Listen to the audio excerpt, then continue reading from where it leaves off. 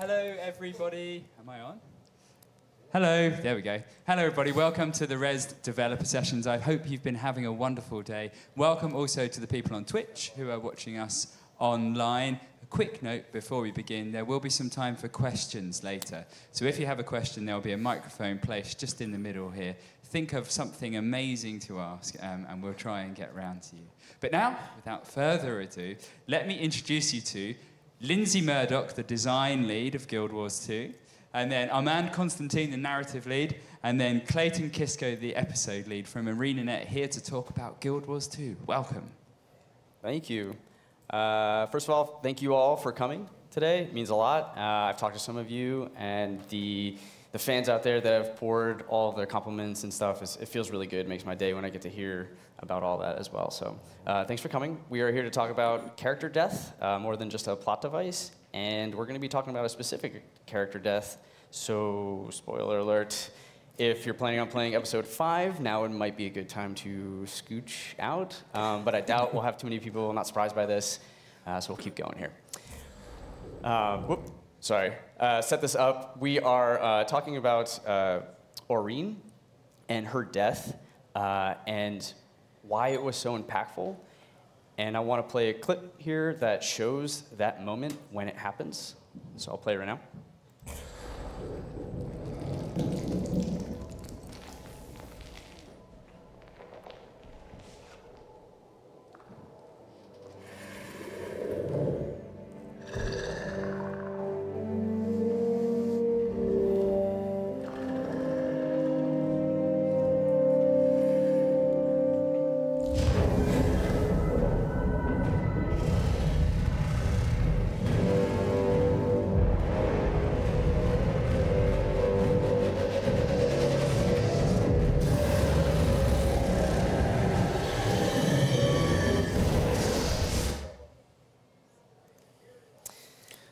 So that is the moment in which Aurene gets taken out, and Linsey's going to be talking about how that moment, why Aurene is such a special character, and what that buildup was like to that moment. Yeah, even just watching it now, it still gives me chills a little bit. I've probably seen it 1,000 times, especially through development and onto live and playing it myself on live, but it still gets me a bit. I think for a lot of fans, longtime fans of the franchise, Aurene's journey really started 14 years ago, the first time they entered Glint's lair and saw her big cache of eggs, and this concept of, oh, this dragon could have children was first introduced in the original game in Prophecies. And then we also had later in Eye of the North, one of Glint's eggs had hatched, and we had to protect that little baby dragon from assaulting minions. And we got to see sort of what her offspring might look like, Glint's offspring looks like. And then later on, many years later, when Guild Wars 2 was released, we had no presence in the original game. At that point, Glint had been killed, and there was no a remainder of her that we could go visit yet. But then, over the course of the story, we introduced this egg. We found out that one of her eggs had survived and was being kept safe by an entire faction of people who were just, their entire life's purpose was to keep this egg safe for some higher purpose eventually. And then, so in season 2, we get introduced to the egg. The egg is stolen from those people. We go on this chase to try to recover it. We're starting to build momentum for how important this egg is as far back as season 2. Then in Heart of Thorns, again, the egg is featured. We bring the egg to a location where we know it will be safe, where it could hatch, potentially. And we're building up that sense of, there's something really important about this object. It is special. It is going to have big, meaningful impact on our world, and we need to keep it safe. And then in season 3 is when we really get to meet her. She hatches. We get to be there for the moment when Aurene hatches, and she kind of imprints on you. It's that sort of moment of, are you my mommy? You get to protect her in her first moments of life, and already you're sort of setting yourself up as this protector of Aurene, and how important she is to the commander character, the PC character. And throughout season 3, it was really important to us to show the bond that you are building with this little baby dragon, because we knew that in Path of Fire, so the folks of us who are working on Living World knew that the Path of Fire expansion team were working on this really big moment when Aurene, as a child, comes flying across the world to try to save us because she sees that we're in danger. She knows that we're going to be hurt gravely, and she wants to rescue us because she cares so much about that character, about the player character. You've been bonded. And so it was really important for us working on Living World to have those moments where you can bond with her, have moments where you can be teaching her how to be a good little dragon. In the world of Guild Wars 2, our dragons are very hostile to mortal life, very hostile. And so this is the first time that there's a dragon that you have a chance to sort of redeem. You have a chance to teach her how to be good so that she doesn't turn into one of those world-ending dragons that we're in conflict with. And you start having these moments with her where she comes to you and calls to you, and in episode 3 you see little visions of her to come back, and you get to play hide and seek with her, and there's all these little things that that sort of start to build up who she is as a character. And leading into Path of Fire, where there is that big moment where she does try to rescue you. Unfortunately, she's unable to. She's a little baby dragon. There's only so much that she can do when faced with a god who's trying to take you out. So we really wanted to make sure that that moment made sense and was powerful, and it would make sense for this little baby dragon to come try to rescue you. So we wanted you to be bonding with her. And that really leads into this season of season 4, where she is a big, major character, a big part of the player character's life. She drives the story in a bunch of different ways, but she's always by our side, as much as possible. We want those moments. We want that relationship to be well solidified by the time we get into season 4, where we knew big things were going to happen for Aurene. So it was really important to us to develop that relationship, make sure that you feel this attachment to her, you feel this connection with her, feel some companionship with her. We've well developed that she's a person, she's not just a little creature. All those things were very, very important for us in her journey and what led us to this season where she has such impact. Yeah, so as we were working on breaking the story for season 4, once we had realized that we were building towards this sort of epic conflict and direct confrontation with Krakatork, and that Aurene was not going to survive it, what was very clear to us was that we had to do this in a way that was going to make that moment feel meaningful and not cheap, which is a challenge. Specifically, it's a challenge because what we're trying to do is build up a character, develop the sense of intimacy that we have with her, and kind of, more humanize her. But we're talking about a character who doesn't speak. So all through the process of development, the entire team came up with lots of clever and insightful ways to kind of do this in many small ways that amounted to a lot. But in the beginning, from a narrative perspective, what we had to do was figure out how we were going to build a series of moments that sort of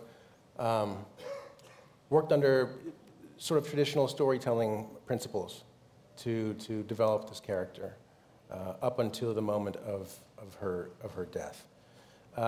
So for context, story breaking at ArenaNet is highly driven by character. Character is very important to us. What we do is we're developing serialized content, right? And so our writer's room, our writing process is not too dissimilar from serialized television. We have a writer's room, we get in there, we break story on a whiteboard, we're trying to figure out what are the storylines that we're trying to tell over the course of the season. Our articulating the themes that we want to sort of use as touchstones for all the developments along the way. What are the big dramatic turns? But what we always go back to, and one of the things that drives so much of that breaking process is, how are we revealing character? What are the interesting arcs that we want to set out for these characters? So in planning for the story, we use these storytelling techniques to kind of like build toward this moment. So how do you get to know a character better? How do you develop intimacy with the character? One of the ways is to reveal the interior life of that character, right? For a character that doesn't speak, you have to find other ways to do that.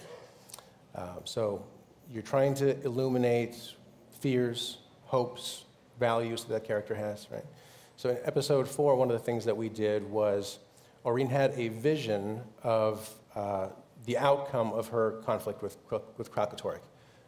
She basically saw, dozens of visions of the way that this conflict could happen, the battle could go down, and in every one of them, she ended up dead. We showed her panicking over that and running away, kind of hiding out. Her fear, right? The fear of her own demise.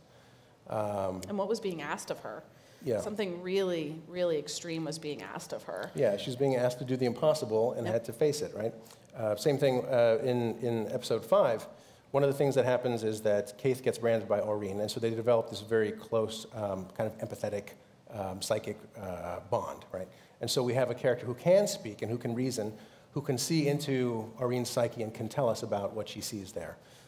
At the beginning of that battle, she says, Aurene is afraid, but she's ready, right? Being able to see a character's hopes and worries and fears and those kinds of things allows us to sympathize with them and kind of builds that sense of intimacy, right? Like players bond with these kinds of things. One other benefit of that relationship between Kaith and Aurene was that Kaith was able to articulate what it felt like to be in Aurene's mind, right? She describes feeling this sort of deep well of love for the mortal races of Tyria. And especially for the player character. Yes, this close bond and love for the player character. These things, these moments, they build, and they add up to a sense of closeness, right? Another thing that we thought about was just developing that relationship between Aurene and the player character, right? Like relationships between characters is very helpful. And so one of the core themes of episode 5 in its entirety was developing this partnership or cooperation between Scion and Champion, between Aurene and the PC. That was something that we tried to build into every level of that episode, right? We expressed it every opportunity that we could, from Glint's trials in the beginning, where Scion and Champion had to work together to get through those trials, to forging the Dragon's Blood spears, to the mechanics, moment-to-moment mechanics in the final fight. Right. I think this is also additive.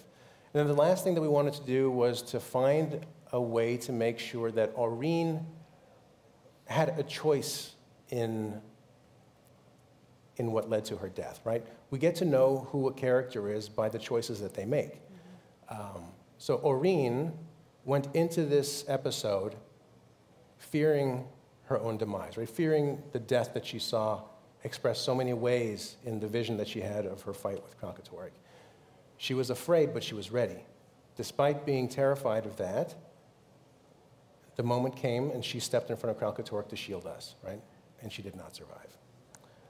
All of these things together, I think, are, like I said, there are many other things that developed over the course of producing these releases, but in terms of the planning, something that is very collaborative between design and the narrative team, I think these went a long way in kind of eliciting the reactions that we saw from fans when the moment came.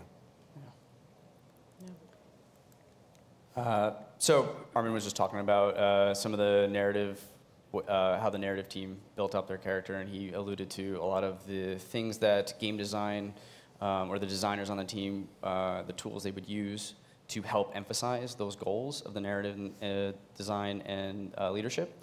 And so we knew we had a couple main guidelines. We wanted, not to just watch Aurene do cool things. You're the player, you're the commander, so you should be a part of this experience as well. But at the same time, it is Aurene's story too in ways, so you want to balance it. It's about both of you. And we knew that we wanted of Aurene to not just be a pet. We wanted to continue that consistency that we set all the way back, when she first hatched.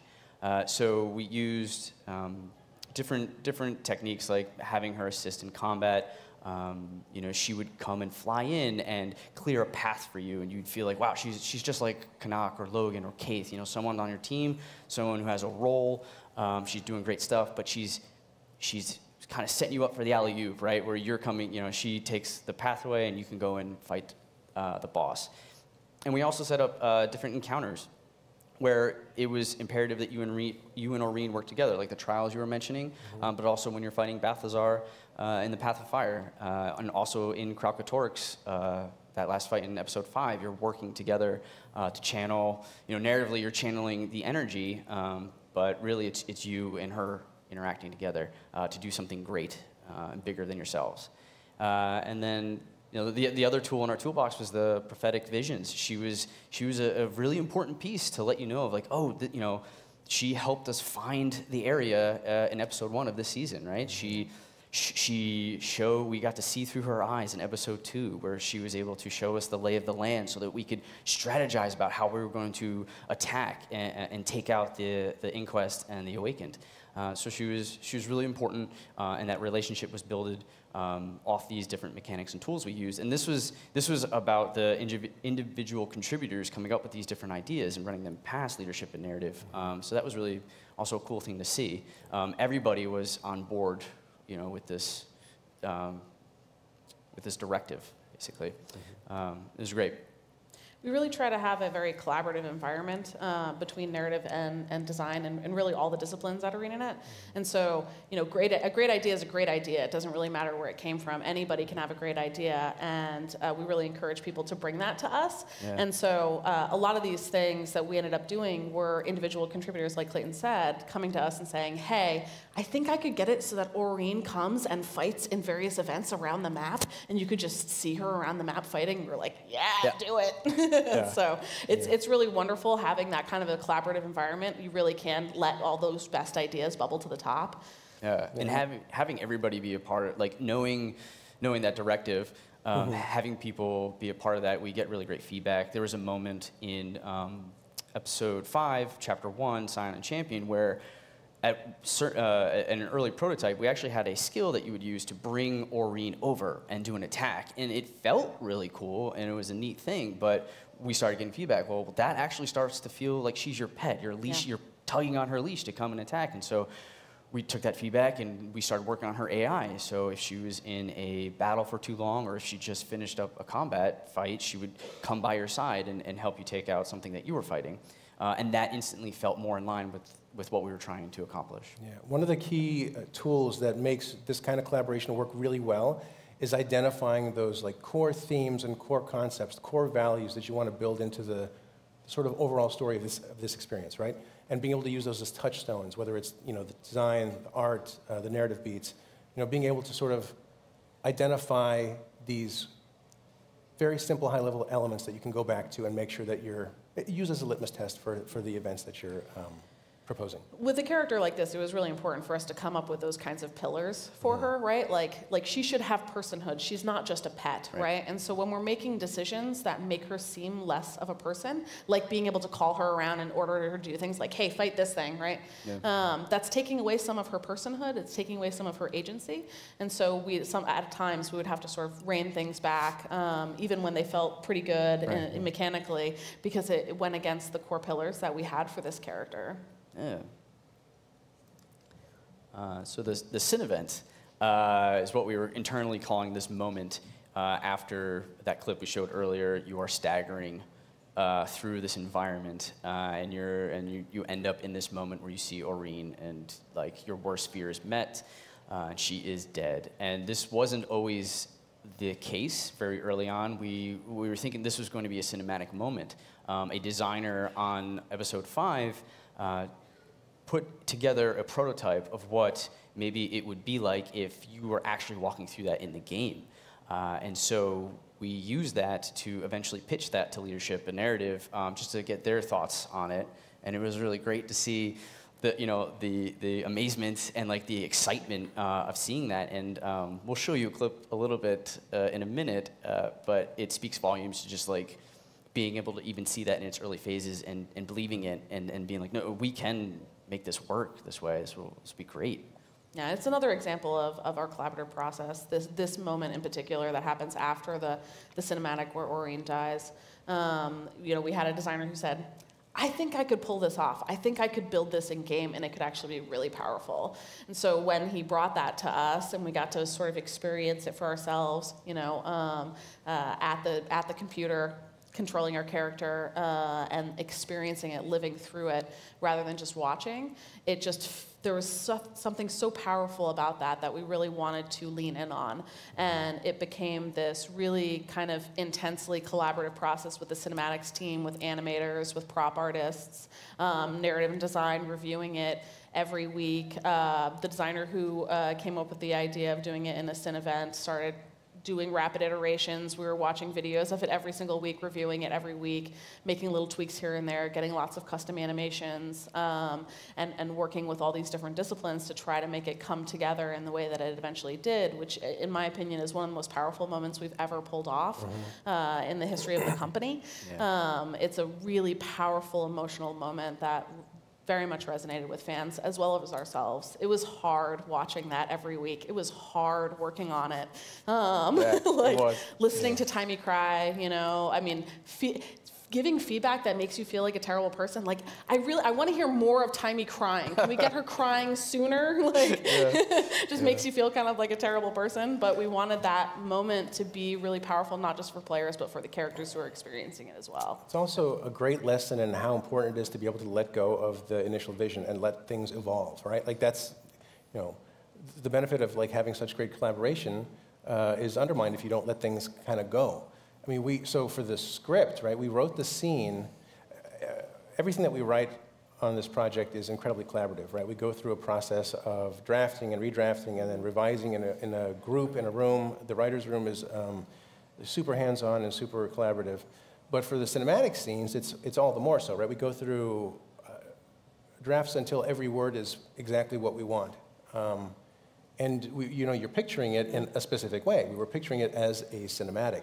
We'll even record early. So we'll record many months before we would normally be recording for this episode. We'll record important cinematics so that we can hear it with actual voice. So you'll be hearing it in the actual voice, and most of that stuff didn't actually end up shipping with the episode. Right, we had to re-record, but we were thrilled to do it because once we saw this thing coming together and how good it felt to be guiding your character through this sequence rather than just watching it unfold, we were happy to tackle it again, right? It worked. Yeah. This is an image of some of the earlier storyboards we did, and if you've played through that moment, you'll recognize that the core of what we wanted to do and the major beats we wanted to hit was still from there in the beginning and made its way all the way to the end. Yeah. Even though we were iterating every week on this moment, we still knew right from the beginning what we were trying to accomplish, and these storyboards we could kind of put up on the wall and remember like what we were trying to build to here, the blocking that we wanted to get to, getting to this final shot was a big deal for us, and we really wanted to get it right. Yeah, and talking about the iterative process, we were obsessing over the tiniest of details, like where that like little rock is going to be, right where that spire is going to be. Yeah, each individual little rock, the lighting, where every character is placed, the way that they're facing, how they behave in this moment, all of this stuff was very meticulously covered. Yeah. So we'll show you a clip of that early pitch that our designer had created in this next slide here. No, he can't. Someone do something. Where's the commander? Here. Alive. Thank the spirits. Maureen? Maureen. Graham. I have to see. Please.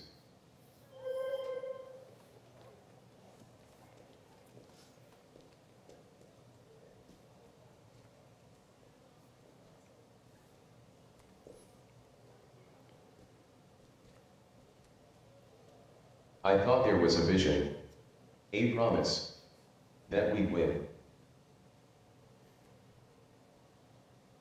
What do we do now?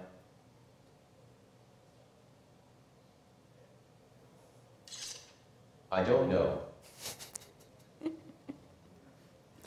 So that's Robo Voice, for everybody wondering. It's always great to hear lines in Robo Voice. Yeah. One of our early development tools allows us to hear in game these lines well before we get actual voice. Yeah. So this is kind of like a slide just like highlighting our community and how much they love Aureen. Yeah. The response to her has been really powerful. Players love her. They're very attached to her, and they love making art with her.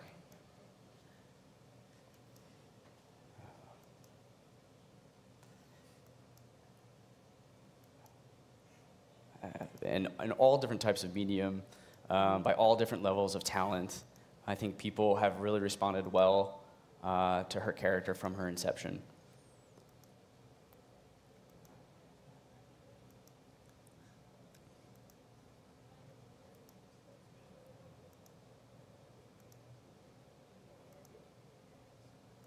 That's a tattoo.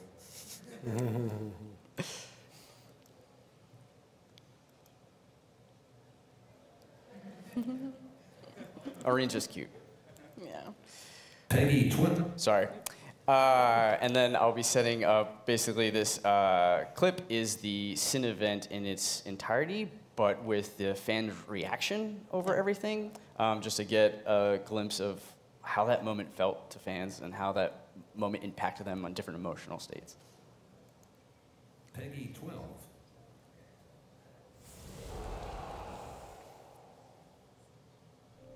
Oh.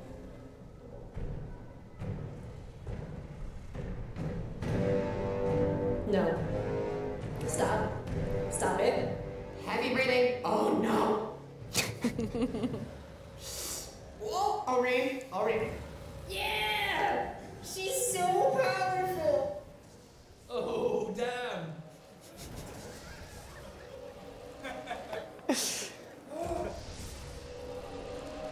Don't touch my sweet baby Aureen. Don't touch my sweet baby Aureen. Don't you dare.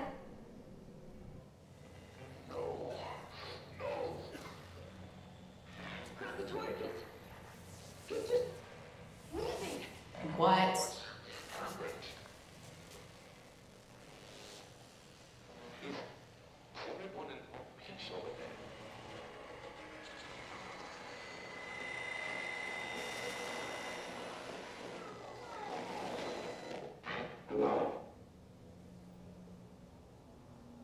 Huh?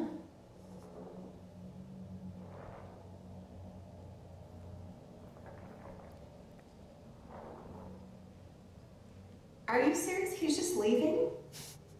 Oh no. Oh no. Oh no. We're not okay. Oh my god. Holy crap. Oh. Oh, what a cool environment to stagger through as well.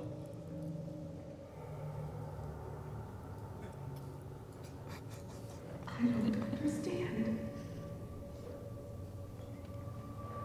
That was a vision.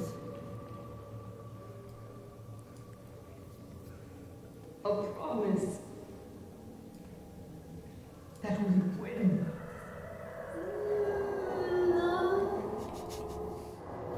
Whoa. Is she alive? I don't know, we're not even going to stop and help her, are we? Look at the stagger animation, like behind us. This isn't normal Cripper, this is. It's Brad. Oh, yeah. Commander. Oh, spirits. We thought. Where is she? Uh-oh. Is she? Don't say it like that. Oh, don't say it like that. Bram, you tell me she's fine? No.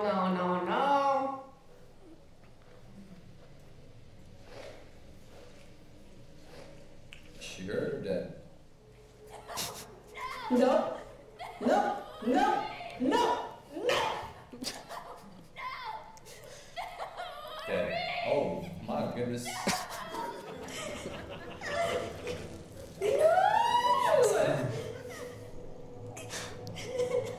Oh no! What do we do now? Ain't it you monsters? We're screwed, dude.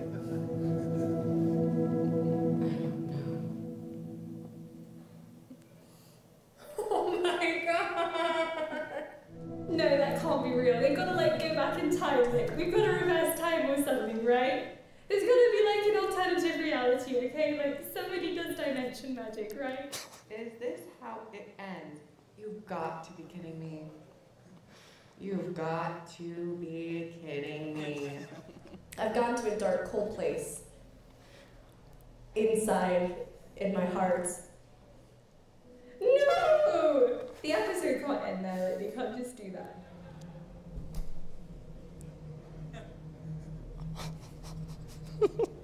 Just like her visions, Dawn. No, she was right. That was hard to watch. Oof, I felt a pit in my stomach. We lost. Okay, for real though, can I just say how much I appreciate the fact that we lost?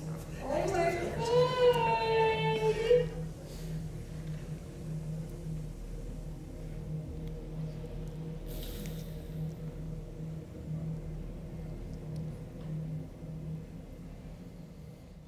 Yeah.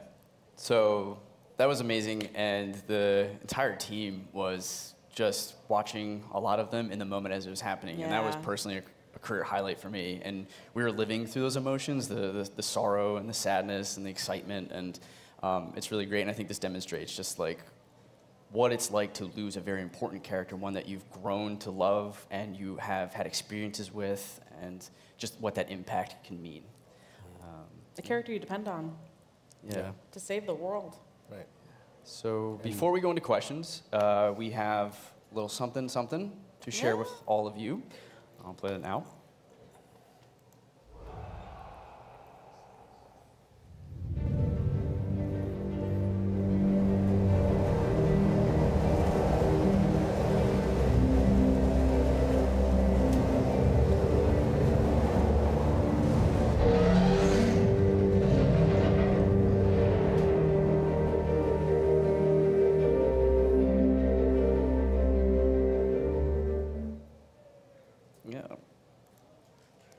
Thank you very much.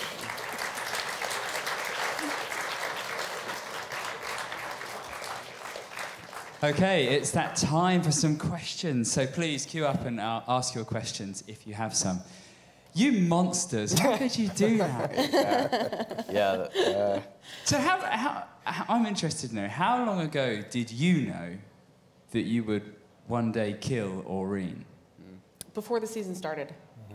But that was it, just as the beginning of the season. Yeah. And how did the idea come about? Because I can imagine if someone suddenly said, "Look, guys, I've had an idea. Why don't we kill Aureen?" Everyone would be like, "What?" Yeah. I mean, it yeah. kind of happened like that a little bit. It was like, we could kill her. And so how did it go from there? Did that kind of excitement ripple through the team?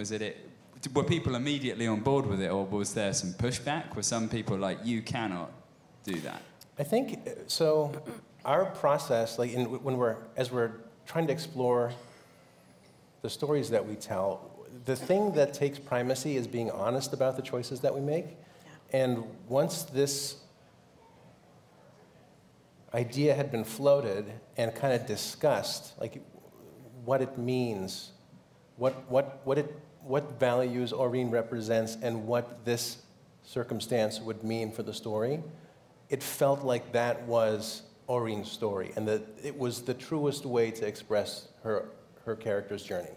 And once we realized that, there was no going back, right? What takes primacy is telling the truest story that we can about these characters. And so when you decided upon it, how did you guys feel about it? Did you feel excited? Did you feel sad? What was the moment where it kind of all came home, I guess? Because you guys have been living with this character, as much as the the people who have been playing it, if not more. I definitely had the same kind of excitement that Dror had as well when, you know, he was like, I'm so glad we lost. And like I know that's kind of like morbid to say, but winning all the time is a little bit boring. It's a little unrealistic. I know we're in a fantasy world with dragons, but it feels good to have to go through some stuff to just make that next part just more accomplishing, or to watch a character go through problems. It adds interest. Right, and that truth in storytelling that I'm talking about, I mean, you have to be open to letting that take you to, you know, victory and also to tragedy, right? I mean, you just have to accept that it is going to lead you to places that don't always feel great, but that doesn't mean it's not any less powerful, right? Right, because you have that George R.R. Martin thing now, right? Right. Where everyone's like, oh, God, no character is safe. What's going to happen? Let's take a first question here. Hello? Cool. I know we've been discussing Aurene, but I wanted to go back to perhaps narrative as in general, if that's okay. Obviously, Living World is episodic in nature, and as you mentioned there is discussions like what we're going to do and so forth. I've done similar in the past, and what I found that during such a process of constantly telling the narrative as you go along, you sometimes make decisions that later down the line you kind of go, oh, I really wish this person was here at this time because I could have paid off in this way. Do you have any stories of like that where you've sort of gone, actually, I really wish we hadn't made that decision. I wish that person had been here now.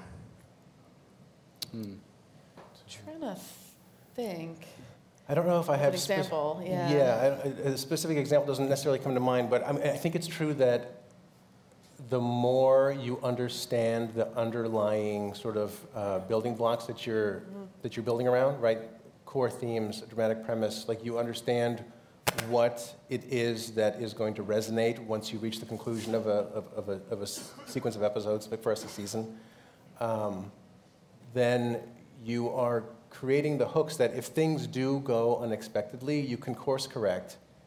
The story breaks, but you have the tools to fix it with, right? You can find dramatic turns or new subplots, or new storylines to explore that are still, that feel like they're still cohesive, right? And that are still meaningful. So much, at least this is the very sort of narrative-centric, like writer's room version of the answer.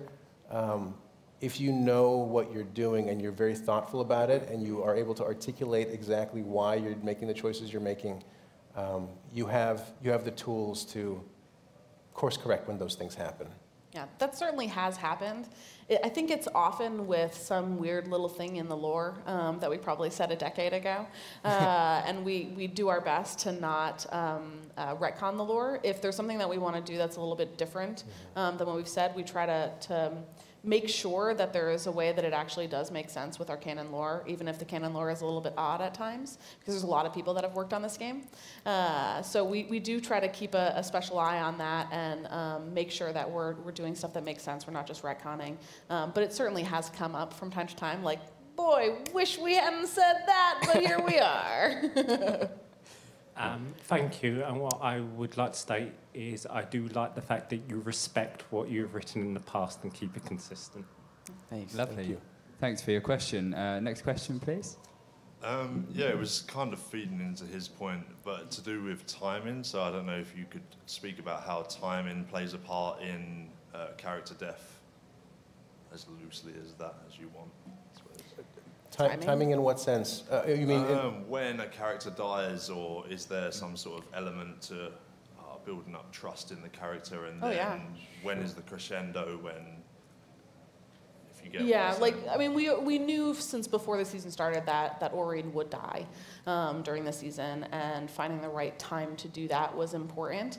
But equally important to us was lining things up. We like to tell very genuine stories, and we don't like to lie to our audience. We were very direct about what was going to happen, right? Yeah. We wanted to make sure that those dominoes were lined up. Much of the season felt internally like we were making sure that all of those dominoes were lined up for this to happen and happen in a way that felt really impactful. Thank you. Yeah. It's like that TV episode, you know, where they start focusing on a character and you're like, oh no, here it comes. Next question, please. Hi. So I've done a lot of like narrative structure on my own, and you know, a bit with obviously teams and that over the past like year and a half, couple of years. But if you're working in like a bigger team, how do you divide that and make sure you're all sort of like, I mean, obviously it's good not to be on the same wavelength sometimes because you can bounce ideas, but like, how do you bring that all together and make sure, you know, you're not just reiterating and redrafting and redrafting and redrafting? Like, yeah, lots of meetings. Yeah, I mean, like I said earlier, it's an extremely collaborative process at our studio. Different people do it different ways, right? Our process is one that rewards people who believe that a bunch of smart people in a room and working on the same project will make the thing better. And it is punishing to people who want to have authorial control over the thing that gets shipped, right? Nothing gets shipped that doesn't have the fingerprints of most, if not all, of our narrative department on it, and also the fingerprints of our colleagues in other disciplines, right? And we believe very strongly that our releases are the better for it, you know? It's to the point that a writer will be assigned to writing the golden path on an episode, right? And that first draft will be sort of given feedback on and maybe revised, but then it ends up in a room on a screen with, you know, all the narrative team in there, and we table read, and we go through line by line, and we use sort of like, we leverage a room full of brains to make every line the best that it can be, every scene the best it can be. We're not afraid to say, well, you know, the structure could be better, why don't we go back to the drawing board and fix this? You have to, we find that we do the best work when there's no ego involved and when we're all on the same page. The thing needs to be the best it can be, and that means that everyone who's involved makes it better.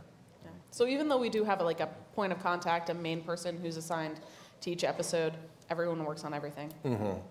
Yeah, so my answer was a very sort of narrative team specific, but it's also true that this sort of iteration of feedback happens with all the disciplines, right?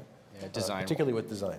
Often come up and have ideas and questions for narrative, and if that starts to get to the next phase, you know, we'll have a meeting about it and talk about it, and that gets pitched all the way through and iterated on, and yeah. Designers are in the writer's room when we're breaking story. Designers Which are in one the of the writer's most room fun when meetings when ever, because these guys are witty as all hell, and it's great. Yeah, there's a lot of collaborative goodwill. I think that's the key. Okay, brilliant, thank you. Thank you, thank you. I'm afraid that's all we have time for. Thank you guys for coming, but thank you particularly to Linsey, Armand and Clayton from ArenaNet. Thank you.